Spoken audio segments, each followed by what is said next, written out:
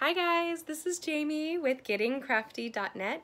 Hopefully you're going to enjoy a little bit of celebrating this summer heat with a beautiful handmade ombre card that's sure to wow. See this really easy and fun tip right now, an easy card to create that's sure to delight. I think it's kind of sweet personally. What do you think? Create with us right now. In honor of summer and those great handmade or hand squeezed lemonades, we are going to create this great ombre handmade card with a little sparkle using a Good Day stamp set. I really love the sweet little stamp set that this encompasses. So let's go ahead and create that. Anytime you're going to do these different techniques, you need something for the surface of your crafting area, and I use our grid paper. You can buy a package of 100 from Stampin' Up, and this is our glossy white cardstock. It would work with regular white cardstock, but glossy just seems to work so much better, and it reminds me of the fun little lemonade cup that we're using. Then what we're going to do is use a sponge brayer. We're going to use Daffodil Delight ink pad. Stampin' Up recently redid their Daffodil Delight, or their ink pads, and they are beautiful. They stack so well, and it's the same surface size, but a fraction of the space to store it. That makes me happy because I've got limited space. I don't know about you. Then we're going to start at the bottom, and we're going to, actually I'm going to turn it upside down so it's easy for me. I'm going to brayer over it. You don't have to push hard across the bottom of this card. We're going to use the daffodil and reload every once in a while, and we're going to go the lightest, probably up here towards the top.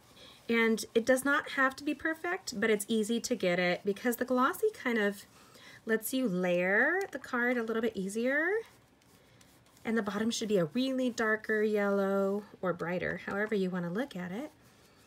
And we're just going to kind of go up and do like so.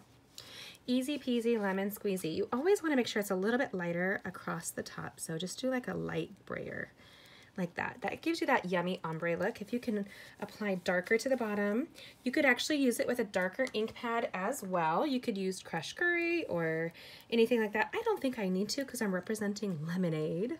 I have a Meyer tree, a lemon Meyer tree in my yard, and so those lemons actually don't even need sugar added. Isn't that fabulous? So then what we're going to do is you can rinse this later and recreate it. It comes with a couple different tips per brayer. They are my favorite to play with. Then we're going to take a piece of regular white cardstock. We're also going to take this Stays On black ink and our stamp, A Good Day. This is a wood mount version I have here for you to see. It's awesome. It's item number 145870, and I adore all the sayings and the little greetings. Little is fun, in my opinion. So what we're going to do is grab this lemonade, and we're going to use the Stays On black ink pad. It smells like almonds, and I love that. Just stamp straight down and straight up. The reason we use Stays On is we're going to actually watercolor with our aqua painters right now to add that ombre look with the same Daffodil Delight ink pad. So all of our ink pads, including the new ones, you just give a gentle squeeze to the middle, and you'll get a palette of ink to use in the inside. And we're going to use an aqua painter. They have a well of water right in the tip that you can refill over and over. It's pretty awesome. And we're gonna just color in. I don't color the straw. I kind of want it to stay out, make maybe a little bit lighter over the ice. But when you look at a cup, sometimes you see that straw. And we're going to color the little lemonade as well, the lemon. I love Meyer lemons. You don't cook with them unless you're making dessert, though, I'm going to be honest. I try to do my lemon fish dinner that I do, and let me tell you, that did not go over well. It was a very sweet lemon fish. Then we're going to take the 1-inch circle punch. Stampin' Up's punches have a great little lever across the back so they store flat.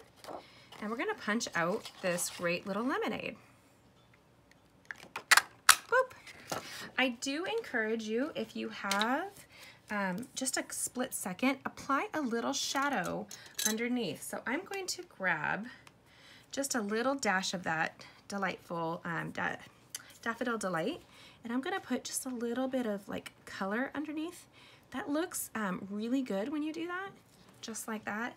It's one of those little tips that you probably wouldn't even notice, but I love it. It's kind of like the reflection of the card.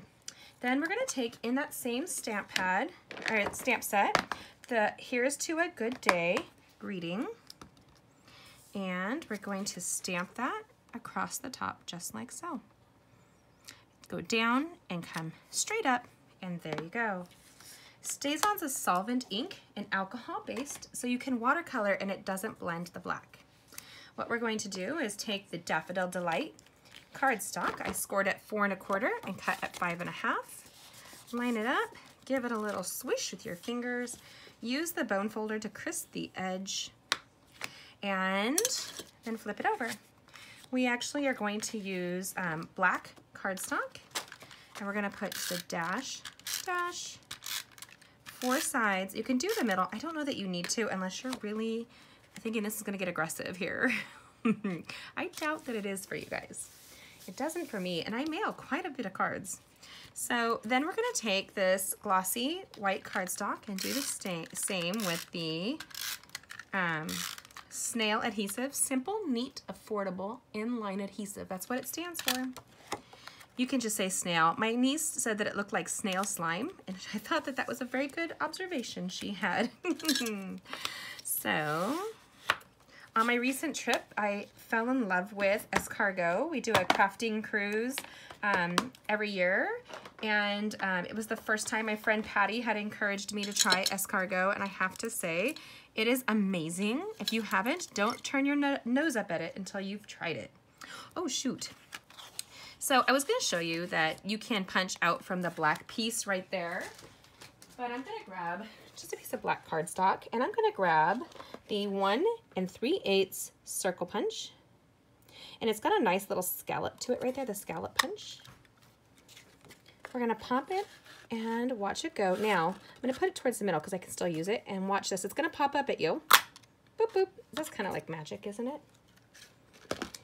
Then we're going to put the two together. We're going to use dimensional adhesive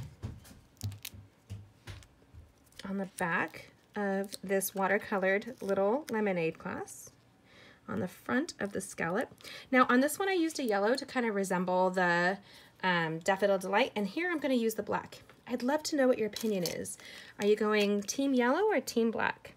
And because it's a glass cup, I am watercoloring it in with our Winkler Stella on top of that. It's a glitter pen, and it's awesome. So whenever you're using to create an ombre card, you're gonna want to just go over it lightly to build your project. Too many people start off heavy-handed, and then they regret it. They're like, oh, they can't fix it. It's always easier to apply color than it is to take it away. Then we're gonna place this really fun little lemonade card, just like so. And here we have 2 options, 1 sweet treat, really quickly. And look how it sparkles, let's see here. Can you see how that sparkles just like so? I love it. Now, I was originally team yellow, Daffodil Delight, but I really think this black kind of owns me. I love it. So I hope you enjoy this. Check it out on my blog at gettingcrafty.net, where I hope that you'll create with us, join us on our crafting cruises, shop with us online for all of these supplies, and join us on our Facebook Lives and our IGTV. I hope to see you there. Have a good one. Bye.